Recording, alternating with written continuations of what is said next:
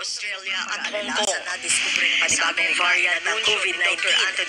Pinutol ni Pangulong Duterte ang kanyang Institute of Allergy and Infectious Bukas pinatawag niya sa Malacanang ang mga opisyal ng Interagency Task Force at mga infectious disease experts para sa isang pagkalat ng COVID-19. Yun pa ang travel ban. The world stopped. The release of the child was prohibited. Classroom learning also stopped. Matututo kaya sila? Pero, in the midst of all ideas put together, we'll succeed again. With the help of those in charge of the field of learning or study, the school year 2020-2021 is still underway, and also because of the good opinions of the people.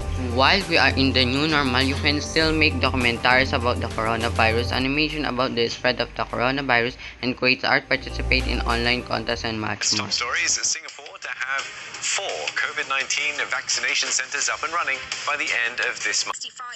Thank you.